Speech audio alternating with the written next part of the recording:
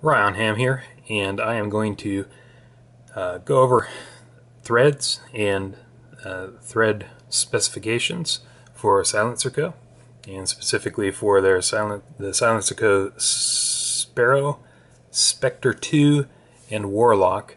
They have a special thread that's required, but if you don't have the special thread, you can still use the suppressor. You just have to take care not to screw it on incorrectly, or else you will screw up something. So here we go. This is SilencerCo Sparrow 2, and you can look in the back there and you can see that the threads have a O-ring. That's that brown ring right there.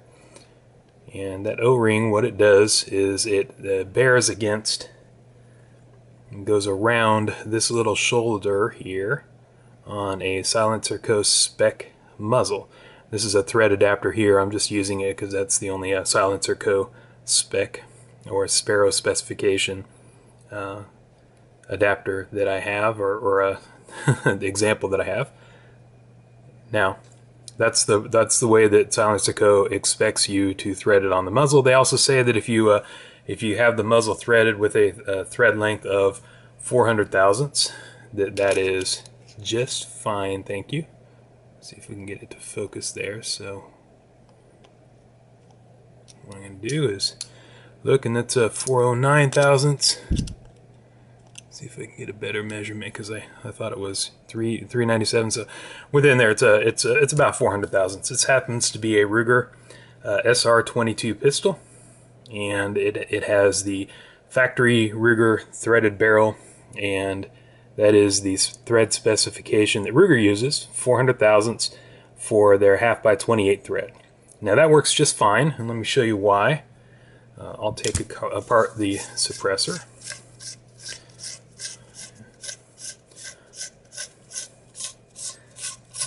Okay, so I got the suppressor apart, and I will thread it on the SR22. And you could talk amongst yourselves as I am threading this on.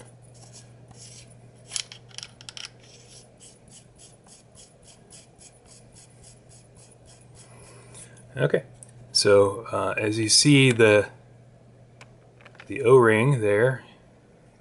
Okay, I don't have a magic camera. It will do macro. There we go. The O-ring there is just barely kissing the front of the muzzle. And that's kind of the way you want it. But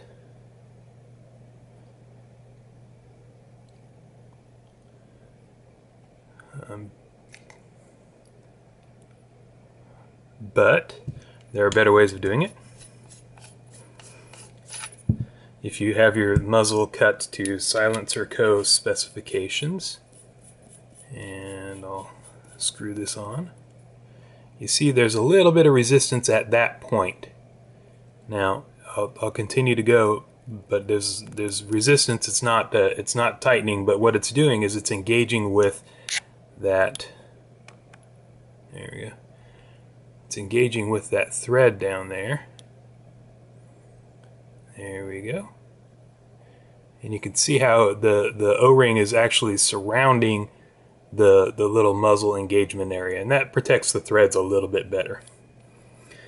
So herein lies the problem. Not all guns are created equal. Ruger threads their 1022 threaded barrels at a longer thread length, and I won't screw it all the way on because I'll screw up the O-ring if I do that. But notice as I'm screwing, wait until I get resistance. I get resistance right about there. And I'll show you why. Maybe if I could see down inside of there. And focus. The dry run, this worked really well. Let me see if I can get the camera to think that there's something up close. There you go. See, the O-ring is all the way right down against the muzzle now. And that would be where you'd want it to stop, but you have so much thread left to go. Now, SilencerCo sells a spacer that goes in between the face here, the face of the threaded portion, and the back of the Spectre II. The problem is that's 250 thousandths thick, and I'm running at about 220 thousandths is what I think I need to 240. So I would like something that works a little bit better, and I'd also like something that threads on with some flats. And I found it on eBay. Of course, it's a 1/2x28 jam nut. It's a 176 thousandths thick or something like that.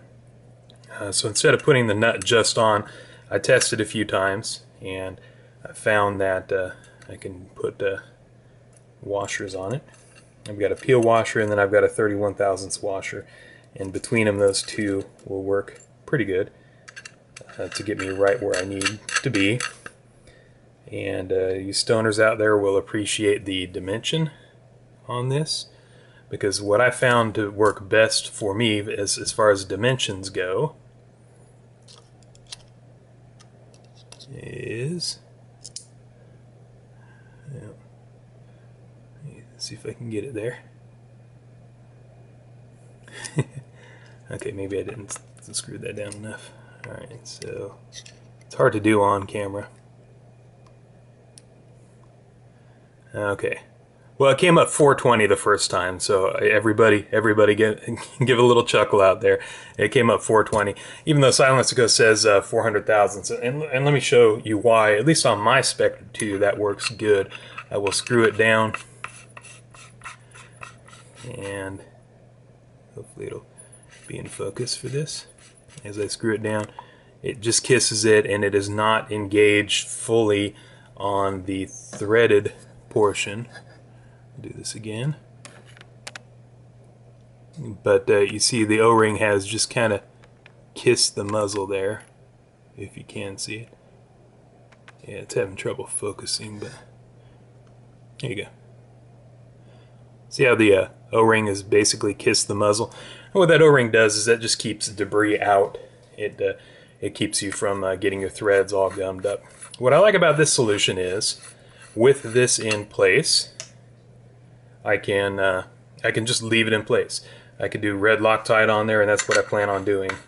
And then whenever I want to screw a non-timed muzzle device on it, like Ruger's factory flash suppressor, which I'll use as a thread protector, I'll just screw it on basically hand tight. It'll stay there, and it looks about right. That's kind of a good look. And then whenever I need to suppress it, just take that device off, and I'll throw my my Spectre II on it, and it'll be good to go. So not all threads are created equal. Optimally, you want SilencerCo spec threads, and that O-ring engagement does keep the suppressor from backing off, and that's a really, really huge feature, because you don't want the suppressor backing off. What happens when the suppressor backs off is you get baffle strikes, your can go down the range, all kinds of bad things can happen, and the can is a huge investment, so we don't want that to happen. One other thing you don't want to happen is, this is a 1/2x28 threaded Glock barrel, and amazingly enough, 1/2x28 is the same the world round, and you can thread your Spectre II suppressor on a 9mm pistol. Okay, it's kind of dying there, my batteries. Let me try another flashlight. And you you don't want to do this, but you can, and the reason I'm showing you can is because you don't want to. So don't accidentally do this, especially with the real suppressor. Just watch out, because just because it fits doesn't mean it's designed to work. And see, it looks perfect. 9mm hole.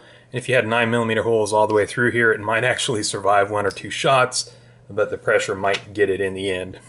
So I did it, so you don't have to. Don't do it. And that'll be enough of my Glock demo for today. So short video today for me. You know, I like to make longer videos, and I hope you appreciate this. This is Ryan Ham. If you have any questions, put them down in the question area. Your mileage may vary, so don't just try something based on something I've said. You know, check it out yourself. Have a gunsmith check it out. Call the manufacturer. If you're not technically savvy or mechanically savvy enough to do this the right way, just buy SilencerCo's spacer, and that is the right way as far as SilencerCo is concerned. Always check for thread concentricity, because it might not be concentric. Now these don't look concentric, but what you'll if you look a little closer at that, you could see that that's actually just white lithium grease in there. It is concentric. I'll clear some of that out when I get a chance. But the white lithium grease kind of burns off, and that's actually a decent, fair coolant to use to make your suppressor quieter, but we'll go over that in future videos. So Ryan Ham, if you found this video interesting and helpful and insightful, please favorite the video, subscribe, share it with your friends, make comments down below, and I certainly like likes. Give it a thumbs up. It's Ryan Ham. Goodbye. Okay, and just for all those people that said, "Wow, you're going to throw your suppressor off, it's not going to be concentric," there you go. That's my range rod, or my proving rod, through the, it's actually a piece of drill rod going through the suppressor there. And as you can see, it's pretty concentric. The end is kind of mashed down a little bit there, but it's actually dead on within about 0.02 when I measure it. So there you go. Enjoy. It's Ryan Ham. Bye.